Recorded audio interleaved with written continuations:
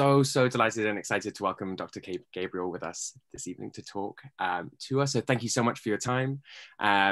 Before we get going, some exciting news as well. Tomorrow we are going to circulate our call for papers for the kind of conference that we are planning to run in February. The conference is titled Queer and the Classical Futures and Potentialities, Critical Feelings, Critical Futures. So look out for that tomorrow. We'll send that around the mailing list. We're really grateful for the advice and guidance of Mother Uma Chandran, who's helped guide and shape this call for papers, and also for Nicolette D'Angelo, who will be convening the conference with Eleonora and myself. So exciting news for tomorrow. But before we get there, this evening we'll be going through the same kind of procedures that we've been working with in previous weeks. So as per, this is a kind of safe open creative space for thinking, especially for members of the LGBTQ+ community. In that spirit, we all want to kind of invite and I guess cultivate that same sense of respect for each other that we have been using throughout this term. And even though it's virtual, again, we're kind of inviting consideration about the ways that we all take up space in the discussion. We're all coming from different backgrounds and areas and stages of life. So we want to kind of, again, kind of make a moment to reflect on everyone's thoughts and feelings, everyone's questions, and everyone's time too. So this session this evening, the presentation will be recorded as it has been previous weeks. So just a heads up on that. We won't again be recording the Q&A portion, but we will be recording the talk. This presentation will be followed by an open discussion and exchange of ideas. So we invite you to both use the raise hand function to create an order of participants. You can find that button through Zoom, but I'll go through the webinar shortcuts as well. So you can use Alt and Y to raise and lower your hand on a Windows, or Option and Y to raise your hand or lower your hand on a Mac. Please also feel free to type questions or comments that you would like one of us, myself, Eleonora, Kay, to read as part of the conversation in the chat at any moment at all. If you have a technical question, please pop a T ahead of that, just so we can kind of spot it out in the chat and address that. One last thing, again, invite people to put themselves on mute while other people are speaking to reduce any interfering or background noise. And now I'm going to hand over to Eleonora to introduce our speaker this week. Great, so we're very excited this week for the speaker. So Kay Gabriel is a writer, teacher, and organizer. She has received fellowships from the Poetry Project, Lambda Literary, and Princeton University, where she recently completed her PhD in classics. With Andrea Abikaram, she's the co-editor of We Want It All, an anthology of radical trans poetics, which I have now, and it's an amazing book, so I encourage everyone to buy it and read it. And she's also the author of Kissing Other People or The Hours of Fame, of Rosa Press 2021 for coming, and found recent work in Social Text, Transgender Studies Quarterly, Invert, and the LA Review of Books. Kate lives in Queens, New York, so we're very excited, for the, I guess, potentialities that the pandemic is allowing us to have by having her here tonight, and I'm gonna leave it over to her now. Thank you so much for being here. Thank you, Eleonora. Thank you, Marcus. Can everyone hear me? Being nods, so I'm going to assume yes. Great, wonderful. Hi, it's wonderful to be here. Calling you from Occupied Nocte in Queens. I hope everyone is keeping safe and well. It's also wonderful to see many friends, and I was not expecting that. So I hope that this will be fun. I'm kind of winging it. I have some notes. But a friend yesterday was like, why don't you just do a David Anton and like make it up on the spot? And I was like, well, what if? But the topic is more serious than that. So you know, like we're gonna treat it with some of the seriousness it deserves.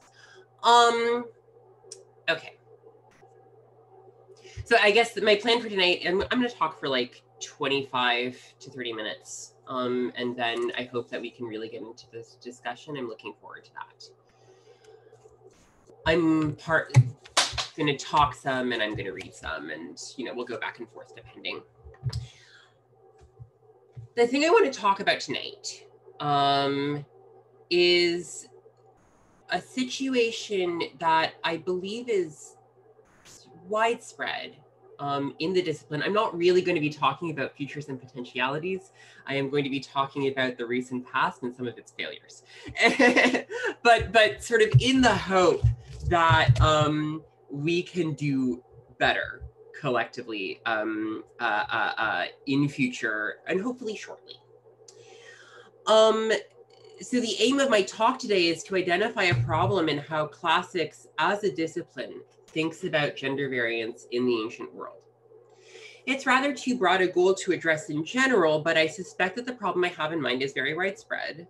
And it is the following: that as scholars, as we address gender and sexuality in the ancient world, which is, you know, something that a critical field that has been going for sort of 40 or 50 years now, and I think is continuing. This seminar series is one of the signs that it's continuing. It's one of the signs that it's vibrant. As we do so, we are very good, I think, at historicizing the objects of our critique, but not our methods. Okay, the objects, but not the methods of our critique. And one of the ways that this appears has specifically to do with the with how we treat and understand specifically instances of what we might describe as some kind of transfeminine experience. I realize that that's sort of a provisional term, it's a little bit anachronistic, but like bear with me, in the textual record, in poetry, in drama, in history, in the medical texts, that we do, when we do so, when scholars in classics, and that we is kind of provisional, right? Because that we includes a lot of different people, of different different social identities and different employment statuses, right? When classicists have done so, right, my claim is that they have been insufficiently critical of the methods that they bring to, and of the theory and of the theoretical stances and biases and practices that they bring to this study. Okay, what do I mean by this? I am talking about what the scholar Amy Marvin has described as the curiotization, and I will define that. The curiotization of trans experience, of something that could be described as transfeminine experience within the objects of our critique. I am not sort of asserting, to be clear, I am not asserting that, you know, when we talk about, as I will talk about tonight, Pentheus, you know, or when we talk about Tiresias, that this kind of like meaningfully falls into some kind of trans-historical category of trans identity. That is not what I'm saying. What I am saying, though, is that scholars, even when they do not use that language, nonetheless approach this kind of these textual moments or these historical moments from a perspective that is informed by 20th century, 19th century, 20th century, and 21st century theory about trans people and trans identity, and particularly about trans women, right? Particularly about the kind of the spectacle of trans feminine experience.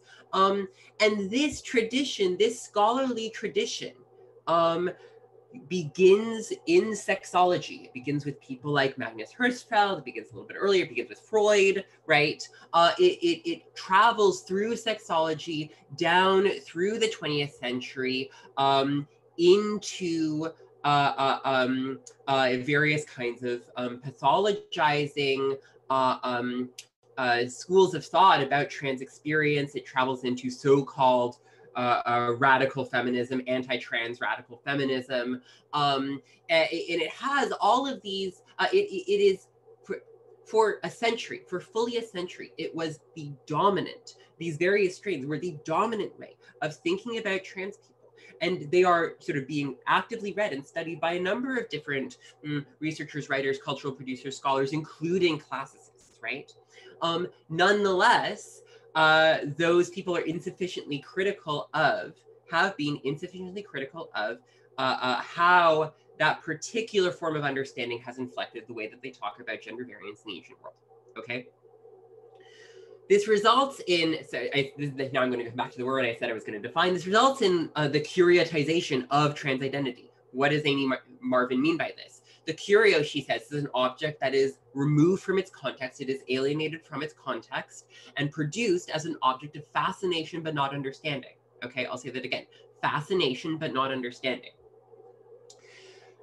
Another way to think about this is, as the scholar Trish Salah has argued, that much writing about trans people and trans experience takes us as the objects but not the subjects of discourse. Okay, objects but not the subjects of discourse. I'm repeating myself because I think people like historically have not listened. So I will say what I have to say a lot. I'm going to say it twice. And again, this inflects even when classicists do not assert a kind of trans-historical identity, so to speak, a cross-historical, like a kind of trans identity or trans experience or something like this. Nonetheless, these kind of critical methods like come to bear on the objects of their study, okay?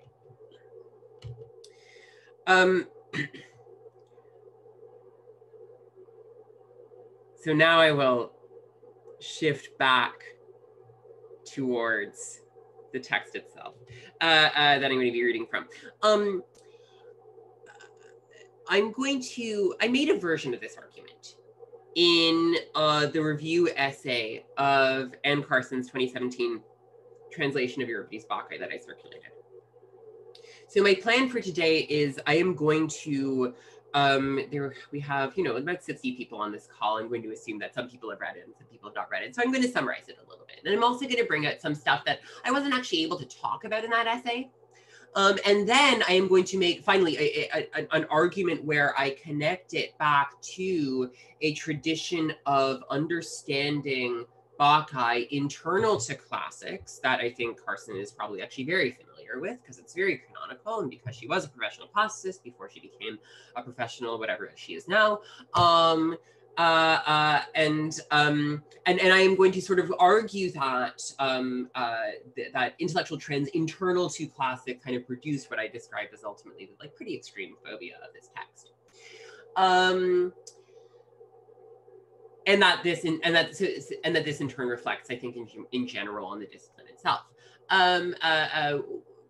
This is going to be my kind of critical example. I'm going to focus on this issue of Pentheus in the Bacchae. I don't think that that the phenomenon that I'm talking about is limited to Pentheus in the Bacchae.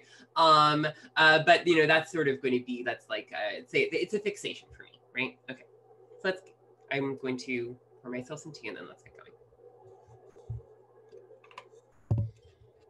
Let's see if I can do this without pouring hot water on myself. Great, wonderful. Okay. So to summarize and reiterate, I circulated this review essay that I wrote about Carson's Bacchae. Her play came out in late oh, wonderful. Thank you to Lena. I do not know you, but you're a badass. Thank you for finding that. It's a great essay. And I say that not, I guess now it is in the chat. So I have to say a poem that I wrote was included as the epigraph. So this sounds like me citing myself, but it's not. Amy is a fantastic writer. And I think it is an essay well worth dealing with. Carson's translation came out in late 2017. Before that point, it was performed at least once, according to APGRD, in London in 2015 by the Almeida Theatre Company. I'm certain it's being performed again. I don't know much about that production, which would probably be illuminating, but I do know how Carson and her publisher, New Directions, which for those who don't know is kind of a legacy US publishing house that publishes modernist literature and literature that continues to do modernism after modernism. I do know how these people chose to present Euripides' play. And I think that there are pieces in here that are extremely illuminating for my purposes. I am just going to, I think that probably most people on this call are familiar with Bacchae, but just in case anyone is not, I will summarize Bacchae. It is Euripides' latest surviving play. It was performed posthumously in 405 BCE. It narrates the myth of the god Dionysus' arrival in the Greek city of Thebes. The ruling house of Thebes, governed by his first cousin Pentheus, resists adopting his cult, so he drives the women mad and sends them out of the city to Mount Kisiron to observe his ritual practices. And he then engineers the humiliation and demise of Pentheus, and one way he does so is by getting Pentheus thrashingly drunk, causing him to lose his senses, persuading him to dress in the clothes of a bacchante, that is to say of a female worshipper of Dionysus, and to spy on the women's rituals on Cathiron. He's discovered and ripped apart by his mother Agave, and the play ends in exile for the city's former rulers, the ones who are not dead. Great. Now, 20th century adaptations of Bacchae have frequently highlighted the elements of suppressed and illicit desire that go into Dionysus's gradual persuasion of Pentheus, whereby the violent ruler is coaxed into willingly participating in his own destruction and effectively sacrifice. So, for instance, the infamous production by Richard Schechner's performance group Dionysus in '69 skipped the robing scene entirely and simply portrayed Dionysus seducing Pentheus sexually. So Carson's adaptation draws on this particular tradition whereby Pentheus's betrayal or murder or sacrifice, whatever, takes the form of the gradual exposing and revelation of his desire. So a narrative point in the play that could be treated a number of different ways is supposed to become exemplary of one particular dynamic whereby Pentheus exposes himself, so to speak, becoming susceptible to the process of sacrifice to his own unannounced, let's say, repressed and revealed desire. Now, Carson's version specifically rewrites this desire in terms amenable to or even identical with a contemporary representation of trans identity. She or her publisher, with her permission, wrote on the back cover copy that Bacchae is, quote, Euripides' most subversive play, telling the story of a man who cannot admit he would rather live in the skin of a woman. I want us, as I did not really focus on in my review, but I want us to note the language here. Pentheus wants to live not in the moda, but in the skin of a woman, which already connotes masking, disguise, subterfuge, maybe even the kind of butchery and dismemberment that appears in Psycho or Silence of the Lambs. But he can't admit it, right? It is an illicit desire that Dionysus brings to the surface, resulting in Pentheus's humiliation and death. Carson more or less says the same thing in her I kind of argued with when I was writing this article, I argued with my advisor about it, and he was like, well, she doesn't write the back cover copy, some publisher. Her publisher probably wrote it. And I'm like, no, but she signed off on it. She signed off on everything. So like we can attribute it to her as in her capacity as an author. Carson more or less says exactly the same thing in a translator's preface to the Bacchae, which I also circulated. And so she writes, beginnings are special because most of them are fake. The new person you become with that first sip of wine was already there. Look at Pentheus twirling around in a dress, so pleased with his girl guys, he's almost in tears. Are we to believe this desire is new? Why was he keeping that dress in the back of his closet anyhow? So she's done a lot of work here for us, right? She said the word desire. She's kind of like sort of fully put us into that psychoanalytic register. She's given us this strange phrase, girl guys. Notice also that she has cleverly inserted a closet, the dress in the back of his closet. She's inserted a closet into this passage that Pentheus can conveniently in 20th and 21st century idiom come out of. Showing us all publicly how pleased he, note the pronoun, is with his girl guys, and note once again the connotation of disguise, masking, surface appearance versus genuine or truthful depth of identity. Hang on one second. Dionysus in this account plays the role of exposing repressed desire. The desire takes the form of what we might name as something akin to, if not entirely identical with, a recognizably trans desire. And its unveiling leads in Carson's account to the violent, in fact, anarchic dissolution of the social. So what does this tell us? Well, in my essay, I trace this line of thinking back to Raymond, Janice Raymond, and specifically to the Sappho by Surgery chapter in the Transsexual Empire, which came out in 1979, infamously was dedicated to Adrienne Rich. For poetry fans out there, she says specifically that Adrienne Rich was one of the basically authors of her thought on that. So that is something for you guys to, for us all to dwell with. Maybe a blight on the memory of Adrienne Rich. Okay, I'm going to go on. Specifically the Sappho by Surgery chapter in the Transsexual Empire, in which in Raymond's argument discloses the violence sparked by an illicit and, as she says, male incursion into women's social spaces. This is a nugget of basically fascistic political philosophy. Why is it fascistic? It's fascistic because it actually devolves into an exterminationist argument, right? These are people. Raymond is someone who, she says explicitly, believes that transsexuals should not exist. She believes that trans people should not exist, okay? This argument has, you know, of course, like resurfaced recently in the, again, intense politicization of particularly transfeminine identity with respect to the use of gender segregated spaces. And I am talking to mostly people in the UK. So you guys know what I'm talking about, right? This has in fact mainstreamed in the past 5 years. Sort of conveniently, the 5 years since I left the UK, what happened, right? You know, like, I mean, I'm just gonna put this out there. People are gonna die. So like, this is really fucking serious. It's not just culture, right? It's you know, understanding how this stuff circulates and how it is legitimated in every corner of the academy is very important. I'm gonna come back to that. Okay. One of the other conclusions that I pull from Carson's translator's preface and the approach it indicates towards translating Bacchae is that Carson's treatment of Euripides as an avant-garde tragedian, she says this a lot, she is following in a modernist tradition of treating Euripides as already a modernist, right?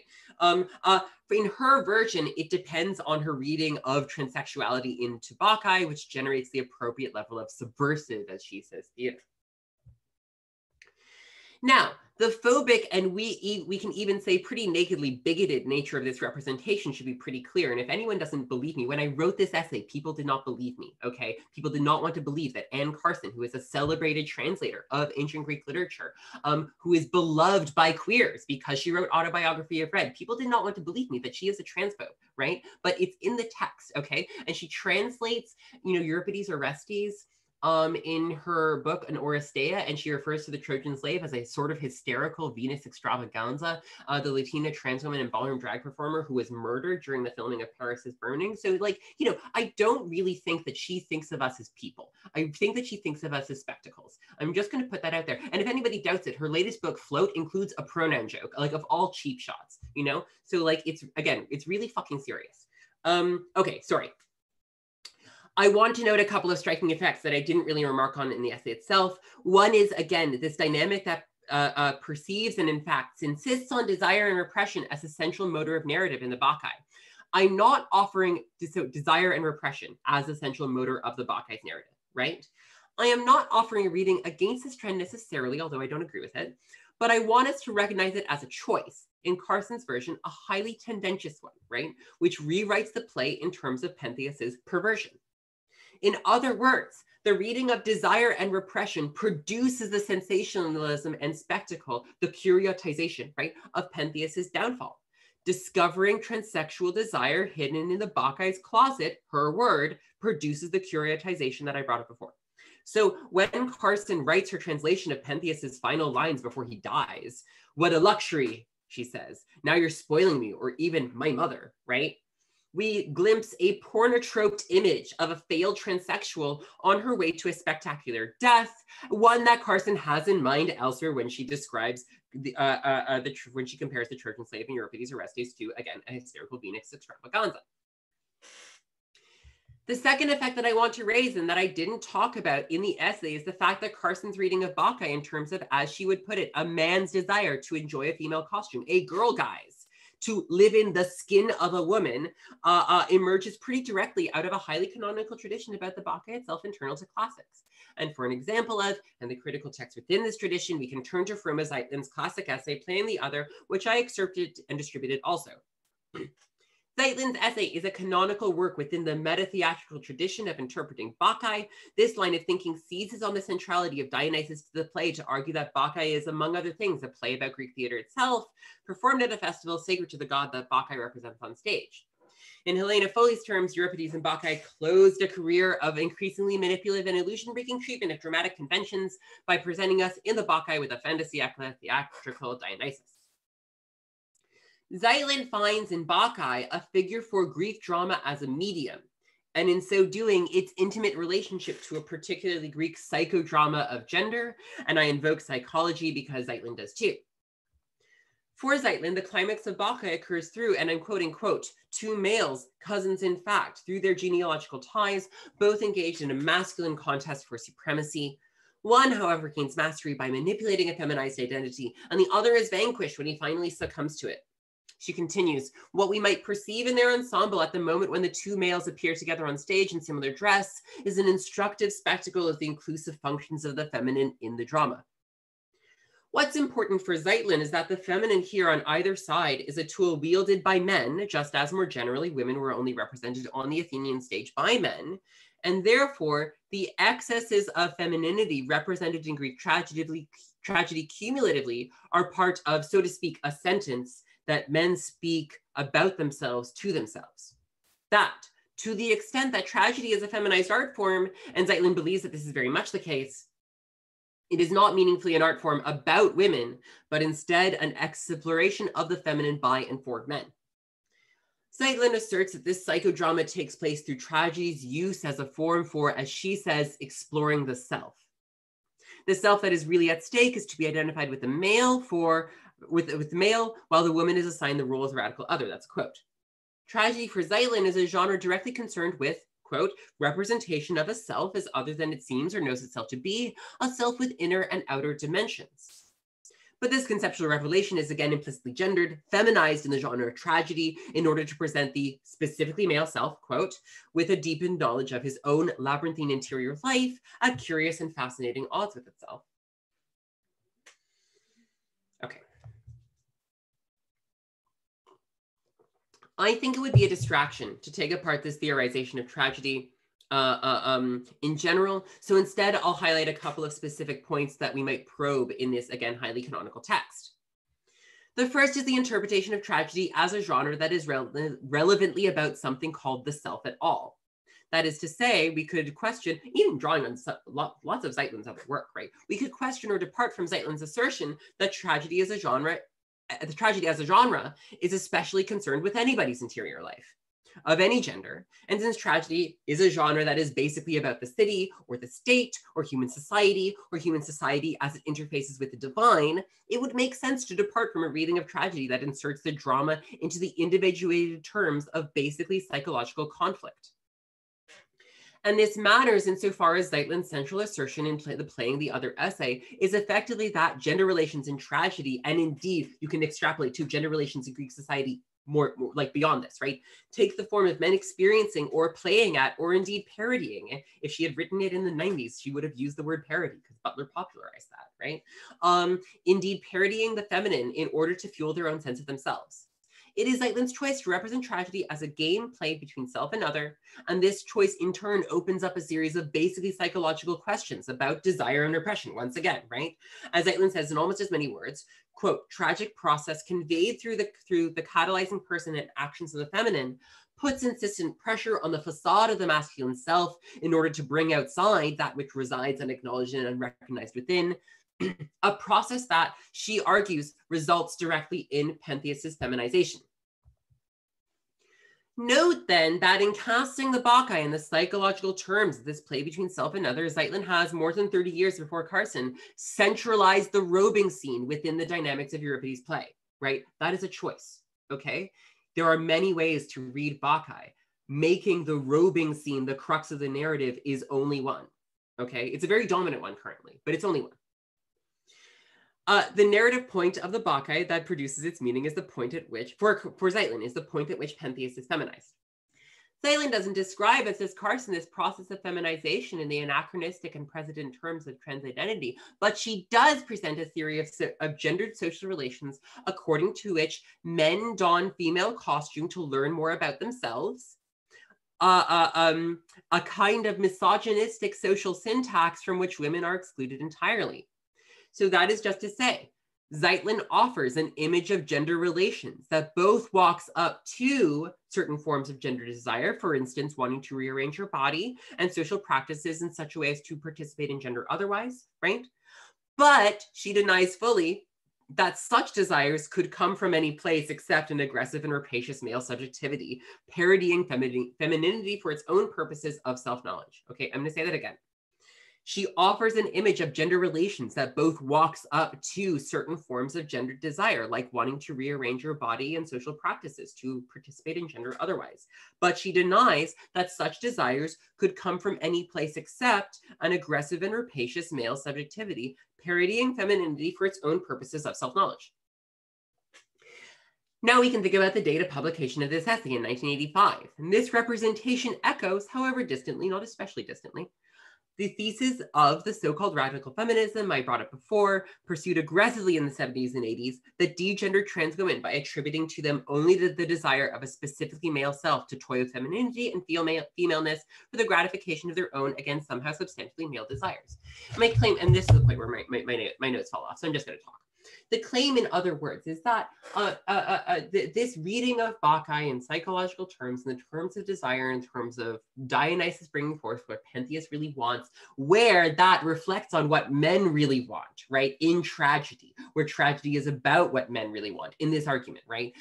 And where this reflects more generally on Athenian society, that this more or less like lays the conceptual groundwork for everything that Carson does 32 years later. Okay, but it has not been recognized as such. Instead, it's been very canonized within classics. I can't think of a class I took on tragedy in undergrad or grad school where this was not either cited or assigned. Okay, not a single one.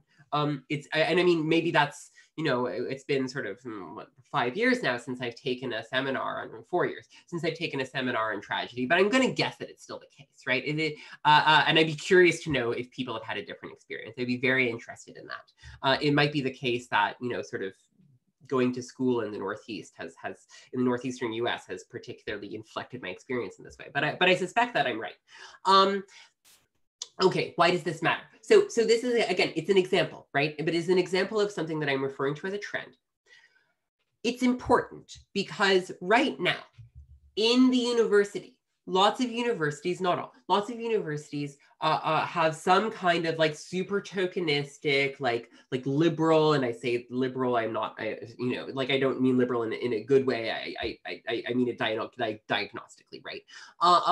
You know, like tokenistic, some kind of like trans inclusive policy, something like this. You know, you'll see this from departments, you'll see it from universities, so say from some like diversity offices. I don't really know how it's like the specifics of how it's manifesting in the UK. I'd be interested to learn, right?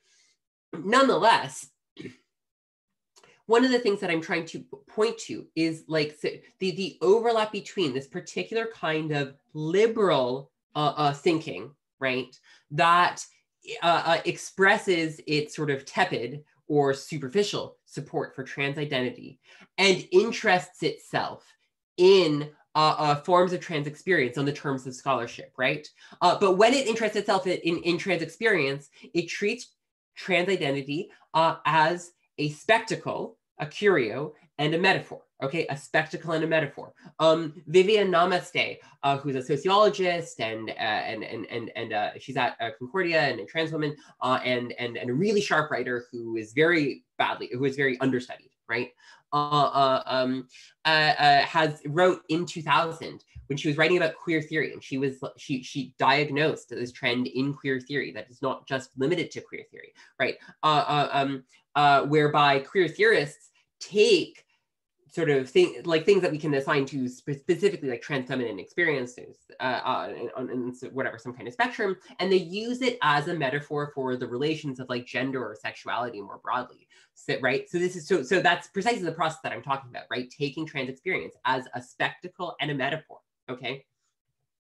The claim is that there is an overlap between this particular version of liberalism, which engages trans people as the objects and not the subject of discourse, and the actual, and let's be real, fascistic logic that would like to see us like somehow exterminated, denied medical care, you know, forced into various forms of isolation, forced out of academic jobs, right? And I say this as a currently unemployed, academically unemployed person, right? I do not have an academic job. Because of COVID, I will not have an academic job. Like, let's just be real about this, right? So, you know, like there is an overlap here. There is, in fact, a circuit, between this kind of liberal theorizing that is licensed by the university and these particular forms of far right politicization of trans identity. It is going on under our feet. One of the ways that it persists, maybe not the most important one, but one of the places it persists is in classics. And I think as we proceed, as most of you, I'm going to guess, are grad students. Some of you are advising grad students. Some of you are thinking about becoming grad students. So, as we proceed with studies in sexuality and gender in the ancient world, the only way to not keep doing this is actually to be aware of things like the history of the theorization of trans identity in the 20th and 21st centuries. And the only way to do that is to read trans people, right? You will not get it. I mean, and some other motherfuckers, right? But like you will not get it simply by thinking that you know something you don't know. I think I'm going to stop there. I'm very grateful for your patience. I'm really looking forward to your questions. Okay.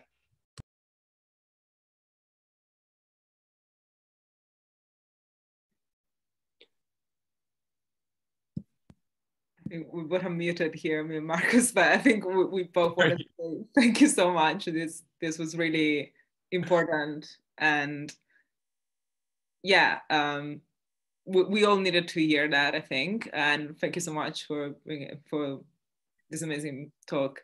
And perhaps we can we usually take, I know we didn't speak about it before starting the talk, I'm really sorry, but perhaps we can take a 10-minute break before taking question. Is that all right?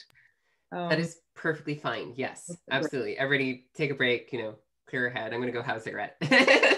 Cool. Okay. So 10-minute break, and then we all reconvene at 5:50 maybe. Okay, great.